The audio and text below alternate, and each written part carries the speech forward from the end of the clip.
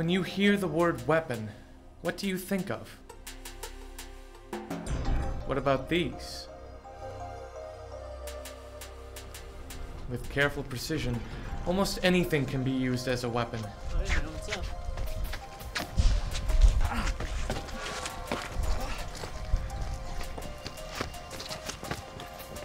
The good news is that Jesus has come in fulfillment of this prophecy.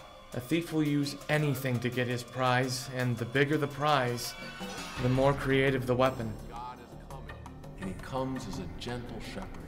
He puts the sheep in his arms.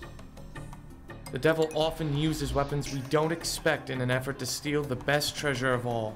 Hey, Dad. I thought we were gonna go to church. Nah, the game's on. Hey, why don't you stay and watch it? You're always saying we don't spend enough time together. Go get me some chips.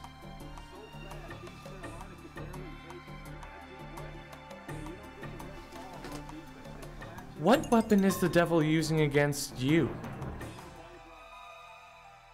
Your minds may somehow be led astray from your sincere and pure devotion to Christ.